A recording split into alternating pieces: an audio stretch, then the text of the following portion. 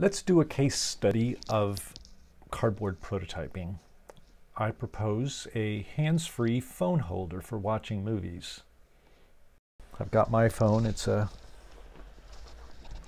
iPhone 8, and it's small by, I think, some standards now. These phones are getting quite large, but this is not small overall. Because time is short, I'm going to suggest that we use this design. This is what would be a side bracket, and just as a prelude, here's a piece of cardboard that's already in that shape, and it's going to be one of the legs of the bracket. This is what's going to hold up the phone. I've got some cardboard here. This was the lid of a shipping box, and I got my square here. One of the first things you want to do is make sure that it's indeed square. So I could use the grid on my my cutting board and see that it's not quite square here. This dips down here. So life will be easier if we start with square pieces. And I'm going to clean this up. Got my knife, and I don't need to push it out, the blade out all the way. And I'm going to make several cuts. Also notice that it's a little short here. So we'll get to that in a second. So I want to make some light cuts. I'm not pressing that hard. I'm pressing hard with my left hand to hold the piece, but not hard with my right hand. I've got a sharp blade, a new sharp blade. So now what do? I'm at the end of this. Now I could pick it up and relocate it, but if I keep the blade secure here and I just slide the straight edge down a little bit, I can keep the straight edge straight up here, and I haven't moved it here because this is where the knife is providing my reference, and I clean it up like that. So now I have what I believe is a nice right angle corner here as a reference. I'm going to flip this over. I have my square corner, nice and tight. Measure twice, cut once. And I'm going to transfer this design onto here, and I'll use my rulers here. I'm 3 inches, that's the overall width. In here I've got a ½ inch. So what I'm doing actually is making 2 lines, or two measurements, so that I can then find that line there. I'm doing somewhat light traces here so I can have these reference lines. I want to have this point, the low point here, 1 inch from the base. So I'll measure up 1 inch. So there's a question about measurements. So at the end here, should I score along the edge? So the other way to do this is to make this flush here, and then I'll make 1 inch there, and I'll come back over here and 1 inch here and draw a line here.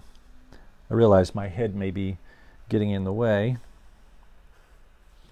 So there's the 1 inch reference line. And I've got a ½ inch line over here, and I want to make a 45-degree angle. I also want to come in at least a ¼ inch from this edge.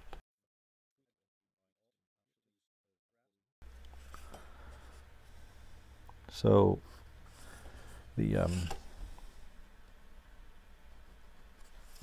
this is there. So I can use my protractor here to try to figure out where the 0 of this, the low part here is, and intersecting 45 degrees that way. But I also am going to need to go 45 degrees this way. So I'm going to mostly just eyeball this. Call that in a ¼ inch or so. And I'm going to make sure my protractor is lined up with that horizontal, and I've got a reference line over here someplace. And I've got this as my 0. I can check to make sure this all worked out using the bottom edge as my reference. And yeah, they line up.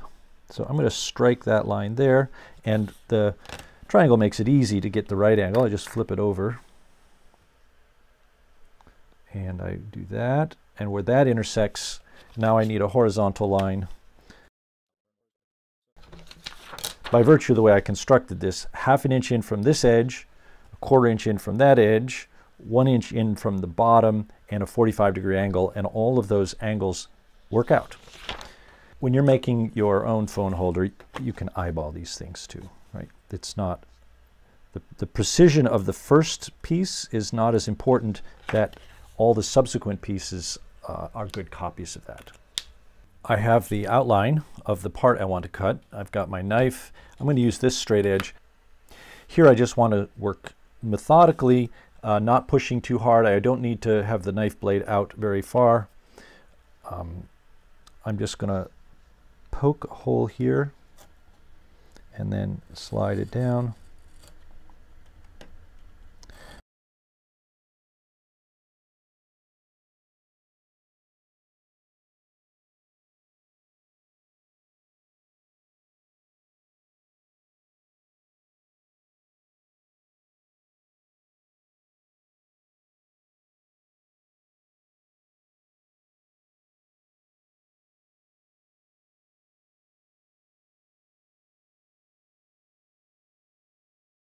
Just working slowly, methodically, not rushing.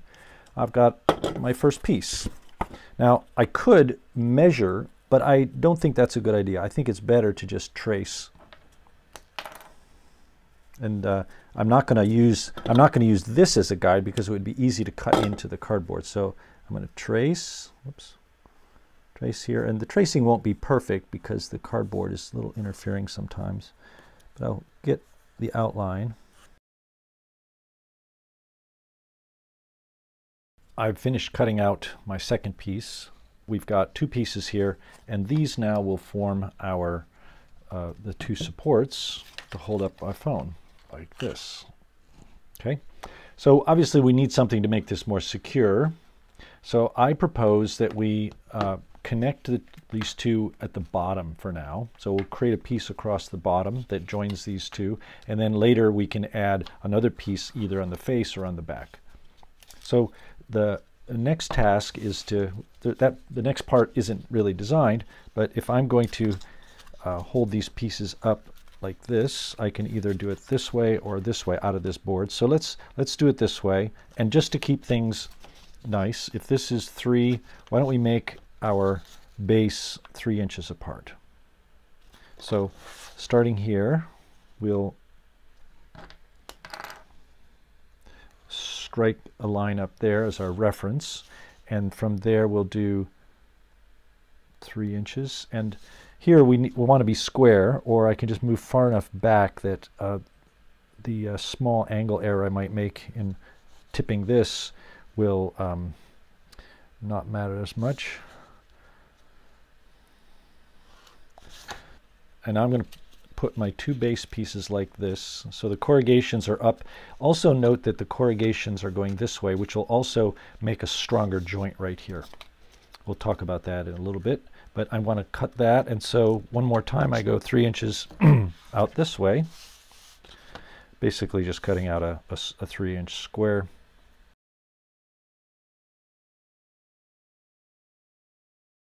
Now I have my base, and I'm going to align the corrugations, the grain of the corrugations, perpendicular to this joint. So I want the corrugations going that way, the grain going that way. And now I'm going to cut, I'm going to make one of those recessed cuts where this will be the measure of thickness. I'll hold this here, and I can hold this up against it. I'm going to use my longer straight edge. So what I want is this to be on top of, but I'm going to cut a little groove out of this material here. So I'll hold this up to guide, and then I'll push my larger straight edge up against it, and I can see whether I have a good thickness there. Whoops, I keep moving. Now I'll take my blade, and I'm not going to cut all the way through this time. I just want to cut through the top layer and the corrugations. And you can hear the thumping as it crosses the corrugations. And once it's smooth, I stop, and now I can get in here and peel away this material. You can also sometimes use this straight edge as a tool to move it, but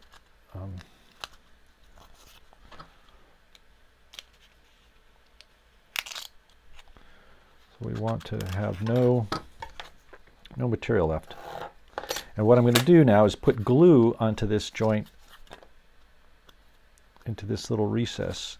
Put glue and hold it that way. First though, I have to do the other side.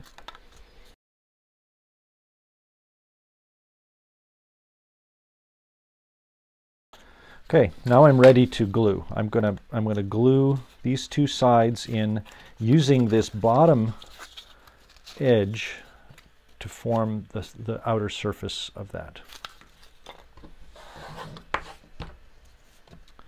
This is where my fixture will come in handy. I'm going to put glue in both of these things, both of these little grooves here. Whoops, not being too clean with my gluing. I've got a tapered cut on this, and I'm using that to fit into the groove there.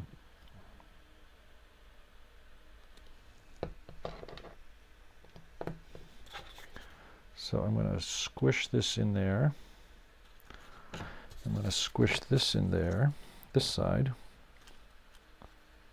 And I can then push it up against here to make sure I'm good and tight. Nice and I get my 90 degrees. Now, I could leave it like this, or better yet, I could take a piece of tape on each of these sides and use the tape to hold the joint. So I'll pick it up gently, inspecting this back side. It's okay that it's squished out there. Nice clean edge right there, huh? And I will secure this with some tape. So this tape is allowing me to push the side piece down and secure. So I tape on the bottom first and pull it around. I don't have to push too hard, but I'm just making sure it's good and squished in there.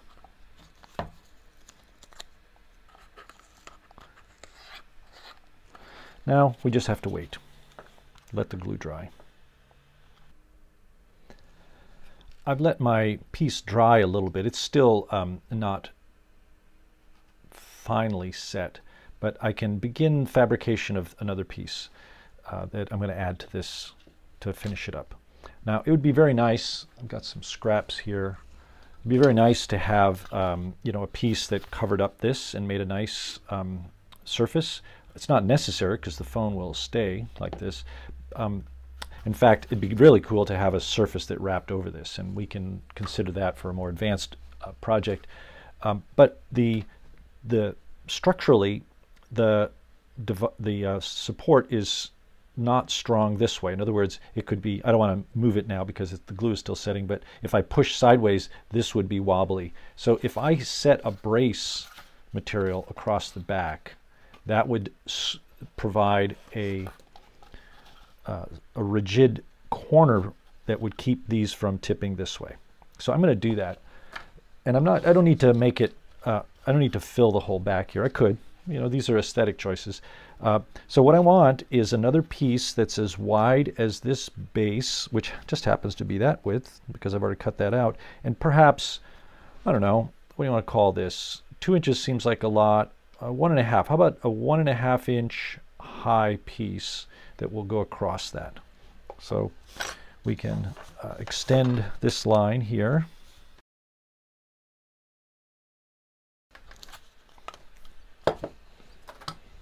So this piece will go across the back.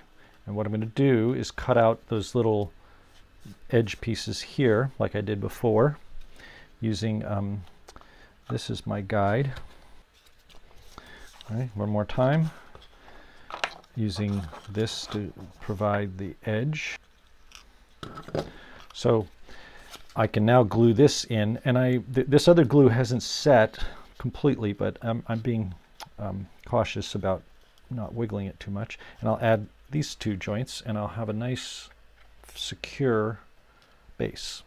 Okay, one more time, I'm going to get a couple pieces of tape ready. Not to be big.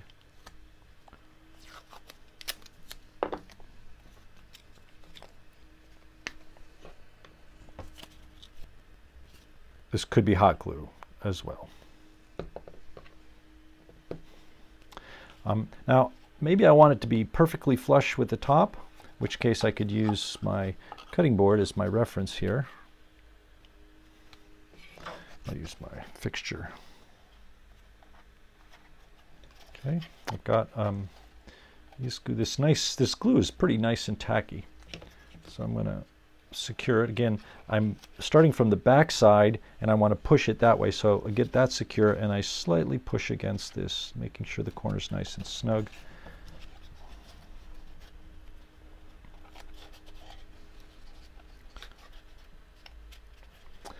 And now I wait. We have a phone holder.